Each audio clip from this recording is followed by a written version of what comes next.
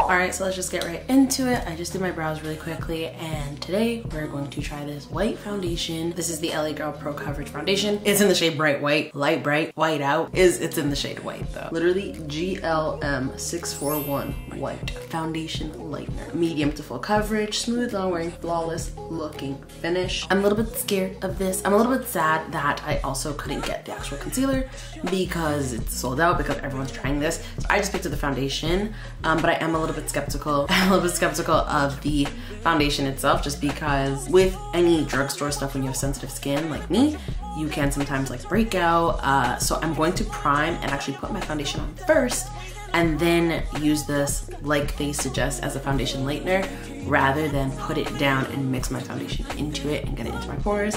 I'll stick to what I know first. So priming my skin with Milk Hydro Grip Primer, as I always do. And then I'm gonna take my Fenty foundation. This is the Pro Filt'r Soft Matte Foundation in the shade 420. And I'm gonna take that on a brush. Yeah, I'm gonna take that on a brush. I'm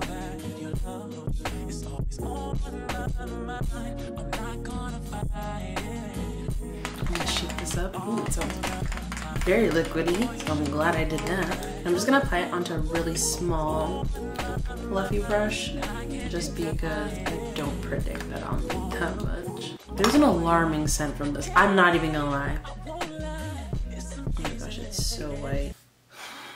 Now I just want to like pat it on my under eye, because how I apply my concealer is like straight down my nose. I still do it that way.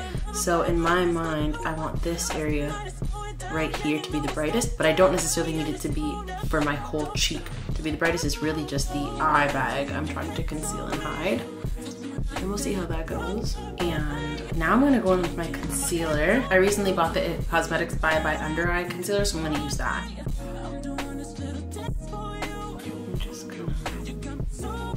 Blend this into the white, and this can go beyond where the white was. And sometimes I literally use my foundation brush. It's just easier and blends better. And if you need more of an angle, you don't have an angled one, I just pinch it and I mean, I feel like that looks pretty good. Like very alive and awake in comparison. So let's do the rest of my face. I am considering though, like, if I really do like this, I'm going to go get like a Fenty really pale foundation to post this, because this smell, oh my gosh, I'm scared. Okay, now I'm just gonna contour and set this. So now I'm setting my under eye with my Sacha Buttercup powder, because it's much lighter than my Fenty Honey shade that I have, because we really want this to pop, or else we did all of this for basically nothing.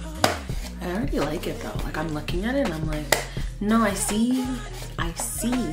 Ooh, it's doing what it intended to do. Like, my face looks like buttery. Touch of MAC's burnt pepper on the apples of my cheeks. Zoe Marie Cosmetics Golden Goddess Highlighter. Current Obsession.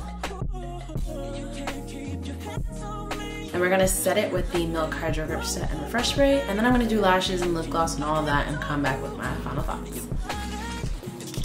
Okay, so this is the finished look. I feel like it's very slight, but if you go back to my Boxing Day makeup tutorial, and I'll put a picture in now, I basically use the same products except for there's white foundation now under my eyes, and I feel like this does not look like buttery, like more buttery than it did then. Like, there's something there. It did something. Like, it definitely did something. Like, I see it.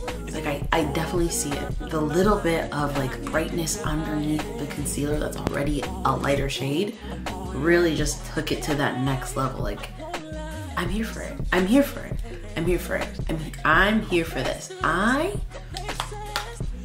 The people that are doing this aren't lying. Like they're not lying. It's official. I debunked it. It's not a hoax. Yeah.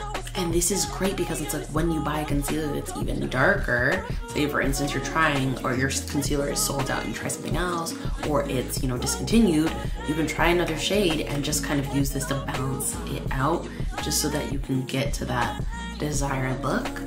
And I didn't even use that much. this would last forever. This looks really good. Like, this looks really, really good. I'm really, really happy with it. And at the beauty supply store, I'm pretty sure this is no more than $5, $5.99. And if it is, it's no more than $10.99. I'm here for it. I recommend.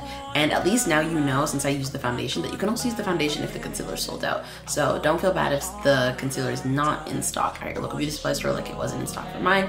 The white foundation also does the job. But again, I recommend putting down your regular skincare routine, your regular primer and your regular foundation, and applying this on top. That way you're not just exposing your skin to something that has a very strong smell. I'm not trying to be dramatic about it. Like, it literally smells like paint.